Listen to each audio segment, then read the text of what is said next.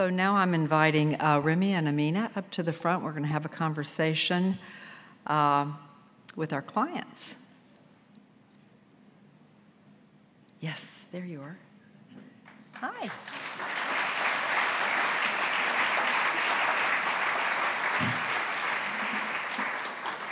So, yes, please.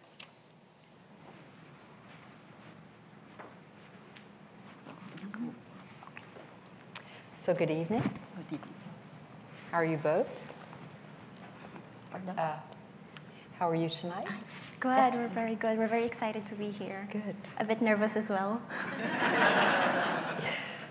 So we're privileged to have Remy Mendez, a client from the Philippines. Yes. Along with her daughter, Amina, who is Corporate Giving Officer for Opportunity in the Philippines.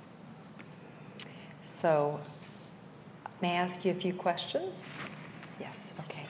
So, talk with us about how you first learned of Opportunity International. More than 10 years ago, life is so difficult for us. We just earn a living by doing some job in the farm, and I just earn $2 a day, planting, weeding, harvesting, and even picking up scraps in the farm. I have 2 children, and that is not enough. $2 is not enough to provide our basic needs. I have this convenient store, but it was then closed. My father got sick, then hospitalized, and dead. So we have to sell the piece of land that we have. My husband is driving a motorcycle, called that motorcycle taxi. And he's also earning $2 a day, and half of that income goes to gasoline because our motorcycle then before was so old. So I have to search, and I have to put up business to provide the needs of my children. I have to cook rice cakes. I have to make ice candies and sell. But still, the income is not enough. So I've tried to seek for another business. And that was the time that I heard about Opportunity International from the the project officer that's coming in and visiting our village. And I said, I have to take the loan. I have to have that loan so that I can start my business. And my initial loan was then $115. And I used the amount to buy 3 piglets, and I started my piggery. So that's it. Thank you. How many loans have you received from Opportunity? Yes. I have already received around more or less 20 loan cycles for the past 10 years. Wow. Wow.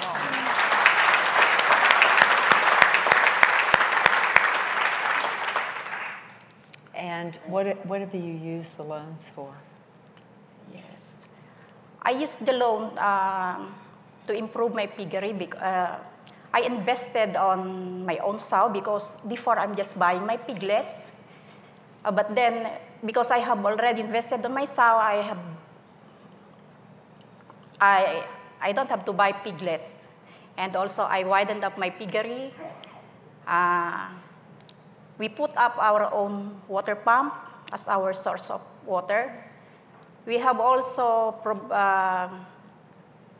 this pressurized water wash machine. I have also bought a second-hand sewing machine. And we also improved the walls of our house. But because it was, before it was just a bare hollow blocks. Right. It's a bit smoother now. I can see that. Yes. Beautiful. Yes, wonderful. Yes.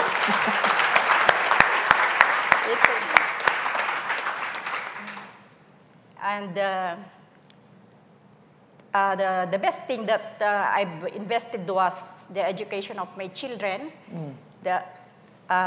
We've provided them the books, the vitamins, everything they needed to the school. And also, because I have already this capital, I also put up my business, so I stopped going to the farm. Right. Because I have already, how should I say it? I have already my business. I sell Avon products. I sell rice because we have also rented a piece of farm, rice farm. So I have to sell rice. I sew hats and also I sell them. Right. What else? There are so many things I've invested with Sounds that like loan. you're very, very busy. Yes, and You're very busy. yes. So share with us, if you will, how opportunity has changed your life. Yes. Before life was, I can compare my life before as the life of a chicken. We have this Filipino saying, isang kahig, isang tuka, which means we have to work for our food just for this day without knowing that we have something to eat for tomorrow. And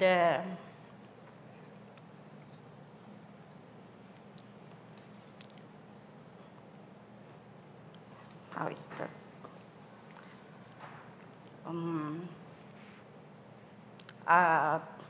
I have put already my business.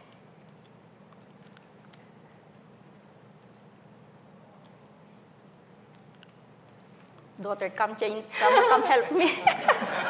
Yes, because it is the first time that I sit on this crowd.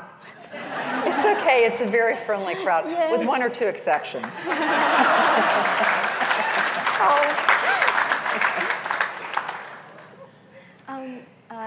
So tell us about how you're helping, how we are able to help other people now, which Yes. wasn't possible before. Yes. Now, because I can say that we are not in Hungary anymore, because our house is already full of gold. My daughters, Amina is already a graduate, and the second one, Rina, will be graduating this coming April with her course in teaching. So I can say that we will not be in Hungary anymore.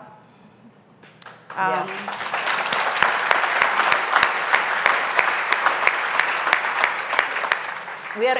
We're still poor. We're not coming rich, but we're also starting to help other people. We've been helping my niece in going to school, and also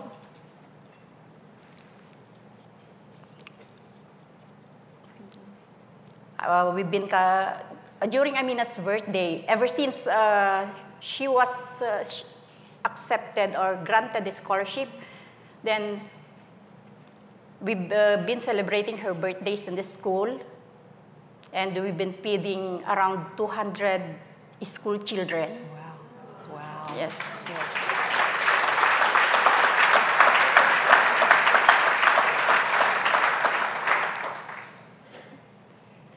So, Amina, talk to us about what the impact has been with opportunity on your life.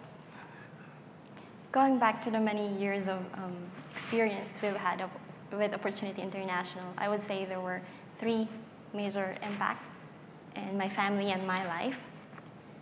One, it changed our then present I thought Opportunity International is just another name in a long list of creditors that we have, and believe me, that's a long list. But then when my mom started putting up business, I knew something was up. One of my earliest memories would be at evening waiting for our dad to come home from a tricycle, the motor taxi, and waiting for dinner because we couldn't cook. We were waiting for the half kilo of rice that he's going to bring home. My mom would be leaving before sunrise and would be getting back long after sunset, working in the farm under heavy rains or whatever it is, hot sun or heavy rain, doing all she could, and that's all for $2. And I remember thinking, should it be that hard? Her nails then were all dead because of working in the field. But then I knew something was up with the loan when she put up her piggery, and she didn't have to go anymore. We were pretty young by then, but it was different for us because she was at home. Before, she would be too tired after a day in the field to talk about classes and to help us with projects. But then she had all these kinds of business. She had her garden, and then we would be doing homeworks and projects at home. And when my dad goes back for lunch, she will be there with him preparing food, and we would have dinner where we actually have conversation instead of being too tired to talk about things. So it changed my present then, but even better, it changed my possible future. In the Philippines, it's a big thing, especially for poor families, to have education for children. My parents were always telling me they won't be giving us, lands or titles as inheritance. They would probably give us some debt, leftover debt, but the best thing they could give us would be a diploma. Most of poor parents see it as the only way their children doesn't have to go through the same hardships they've had. And that's the sort of promise my parents gave to me and my sister. They've always told us, you will have the best education we could provide. When many parents in our village are pulling out their children from school so they could work in the farm, they never did that. They never even considered it. We do not know where we would get food for dinner or the next day, but we were going to classes to the best school they could possibly send us to. When I was in high school, I was attending the best science high school in the province. And that's on an income of a farmer, laborer, and a motor taxi driver. After I graduated from high school, I had very high ambitions. I knew exactly where I wanted to go, the university where I wanted to go to, the course I wanted to take. I was deeply in love with mathematics, and I wanted to do it. My choice of university was then in Manila, so one of the premier universities in the Philippines. But even with the income from the piggery and all sorts of things that my mom is doing, we sat down that summer. I've already passed the entrance examination, and all my other classmates are going off to their choice universities. But when my mom and I talked about it, she told me that even if, half joking but also truth, even if I sell them both, my dad and my mom, even if I sell them off, it wouldn't be enough to pay for college. And for the parents, you know how children can be selfish and narrow-minded. And I remember thinking, why would God put dreams in my heart and not put a way to it? It was especially hard because my other classmates were going off to their dream school, and I knew I was as good as them. But I know it was also hard to my mom because all she wanted was, to give us the best education.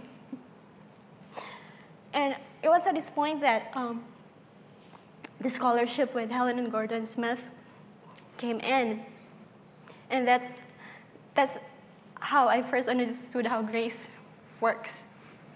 They've never seen me before, and they never heard me cry out, and I didn't know anything beyond Opportunity International giving a loan. But then suddenly, I had an opportunity, a once-in-a-lifetime opportunity to go to the university of my dreams. To cut the long story short, I was attending college in my dream university with my dream course. I was there for 2 years. But you know how sometimes you have dreams and you think that God will not provide a way to it, but when he actually does grant the dreams, the way he grants it is an even bigger way than I have ever imagined, because 2 years after I was in the United States, I finished my schooling here, something I've never even dreamed before. I never thought possible. I remember in one of the field trips we had to New York, I remember standing in the middle of Times Square and thinking, I'm a farmer's daughter. I'm a tricycle driver's daughter, and I'm in Times Square. And then suddenly, the phrase they say that the world is your oyster, it meant something to me. I understood it. Because it's like, I can do things. The future has opened up to me and to my family. That changed the future for us. But I think the best thing, the best impact we've had in our family and myself as well, is it gave us a higher purpose. When we are worried what we would be putting on the table, if it's just day-to-day survival, it's hard to look beyond our need to other people's need. But growing up the way I did, I know that it's not just my mom who was laboring so much for so little. There are hundreds of thousands and even millions of clients. And it's not just me who wanted to get education badly, but who wasn't able to because of circumstances that are out of our control. And because I've gone through that, I know what it feels like. And I know I have to do something. We were talking about gifts and being able to use it. And I realized that the reason why I was given a scholarship out of so many possible children, the reason why I was able to graduate, the reason why I have to experience all of this is because I need to do my work as well. They say I decided to go back to the Philippines to work for Opportunity International. Others think of it as a debt of gratitude or paying back. But then, how can we pay back Helen Gordon Smith? How can we pay back Opportunity International? So I'd rather think of it as paying forward, making sure that the opportunities and chances given to my mom and given to myself are open to other people, making sure that it doesn't stop with us. And with that higher purpose, it comes with that higher sense of satisfaction, higher sense of significance. That won't be possible if we're just looking at where would we eat tonight, what we'd be eating tonight. And I think that's one of the biggest gifts the experience has given us, and Opportunity International has given us.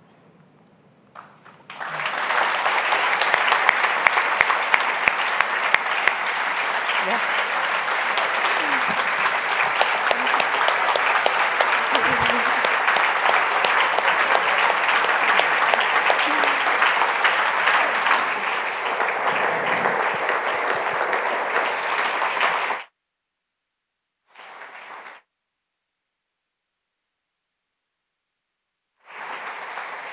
Whoops.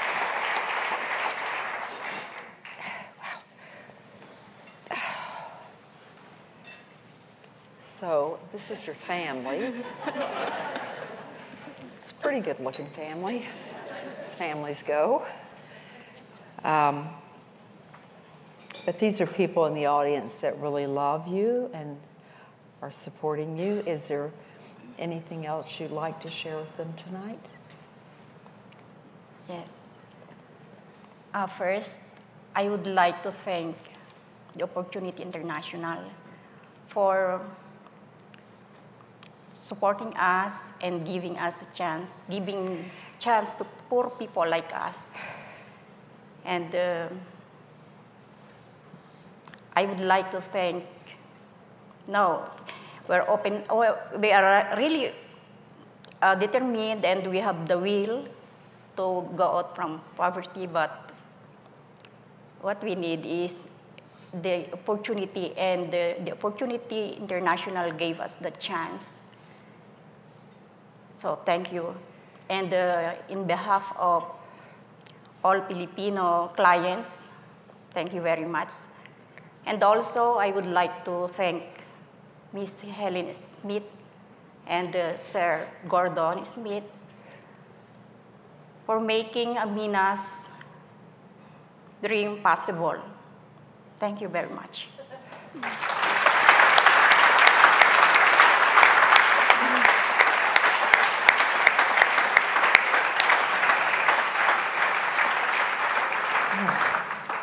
Amina? I have been the daughter of a client, and now I'm an implementer on the ground. And it's a great opportunity to be here, looking at it from the other side. I guess the most amazing thing about the whole Opportunity International framework and our experience is that you have never met every one of our clients. You've met a few of them, but you've never seen them.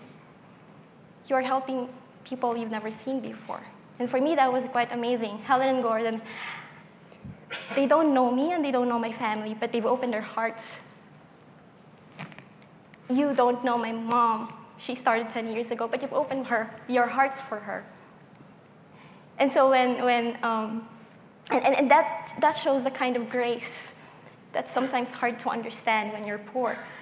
So when a friend from college started sharing to me about Christianity and Jesus Christ's sacrifice and the nature of grace, I said, I understand that because I've seen it, because I've experienced it. But more than that, I've also seen how that grace sort of translates to others. My mom has started helping. I'm making sure that other clients and other children are having the same access. I've seen a client up north in Bel Air. She hasn't paid her loan yet, but she's sending out-of-school children to school. When poor people like my mom and like myself sees that we are able to do it, we are able to change our destiny, we start thinking, maybe others can do it too. We start sharing that hope, and we start helping other people. We were the whole day talking about momentum and 2.2 million households and 2.2 million families. But really, it's not just 2.2 million. The loan helped my mom. It helped me. It's going to help generations after me. It has helped the neighbors in her community. So it's not just momentum. It's an explosion of momentum with one life touching another. So you have no idea how many lives you are touching and inspiring, directly or indirectly. And I would like to thank you for that. It's great to see the faces of the people who have invested so much. And I want to be able to say to you that you are creating change and that you are creating impact, and what you are doing here matters. Not just to the families who are receiving the loan, but to their children, the children after that who may never know the name of Opportunity International, because they won't be poor anymore and they won't be needing that loan anymore.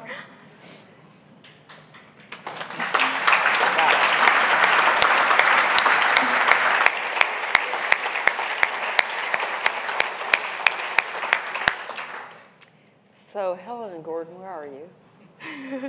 There you are, my eyes. So, and I see you, Bruce. So I want to thank, first and foremost, you all and your family. And then Remy and Amina, thank you all for sharing your story with us. Love and appreciate you all very, very much. Thank you. Thank you. Thank you. Let's stay here. I think we're